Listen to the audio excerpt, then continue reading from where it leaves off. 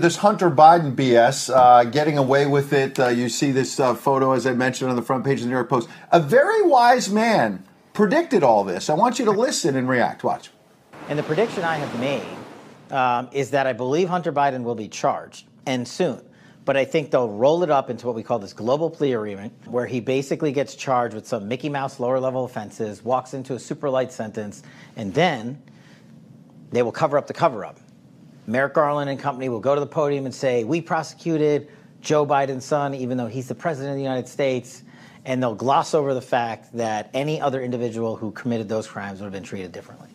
That's what I think is happening right now. That's why I think that meeting occurred, because I think the lawyers, some of whom I know, are smart enough to realize that there's no way he can't get charged with anything.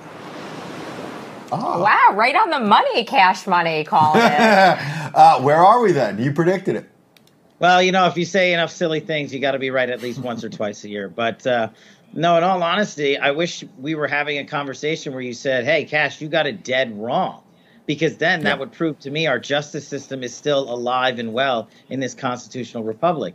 This case singularly destroys any narrative that there is not a two-tier system of justice. As a federal public defender, I represented hundreds of individuals charged with this exact gun crime related to narcotics.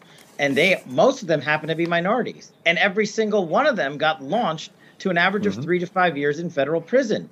And I'm not saying that was wrong. I'm saying that's the appropriate sentence in most of those cases. But never once did the Department of Justice offer pre-trial diversion, a get-out-of-jail-free card that avoids even charging Hunter Biden with that offense, a felony gun charge with narcotics attached. That's absolutely incredible. This entire plea deal is incredible. And did they wrap this gun charge into those tax crimes intentionally? Was there some advantage into doing that and putting it all together? For them, yeah, because they'll call it what we as federal prosecutors call a global plea, which is we're wrapping up everything. Look, no good defense attorney says, I'm going to plea my client out to 50% of the stuff. You guys can keep coming at us for the rest. And that red herring that the DOJ left in their statement that the investigation is ongoing is a total lie and a complete ruse that DOJ and FBI will use to shield against production of documents from congressional investigators, just like they've stiff-armed them for the last couple of years running. So when we hear that sort of global plea resolution, that's how they did it. But they took it one step further. A federal judge will never even see, hear, or touch the felony gun charge for Hunter Biden.